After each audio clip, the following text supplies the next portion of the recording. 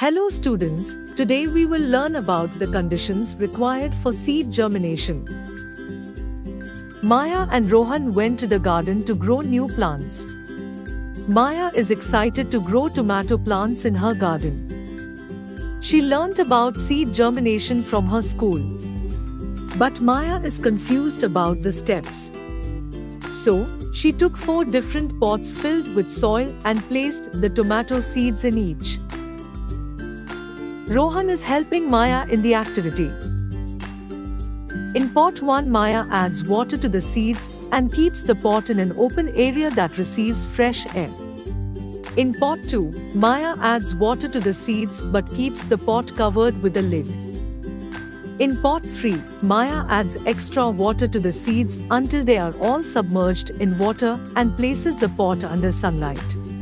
In pot 4, Maya does not add water to the seeds and places the pot under sunlight. Maya and Rohan wait for a few days. Maya checks the pots every day to see if there is any sign of seed germination.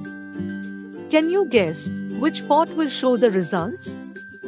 Yes, the pot 1 shows seeds germinating.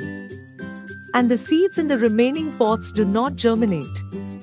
It is because seeds need adequate amount of water, warmth, and air to germinate.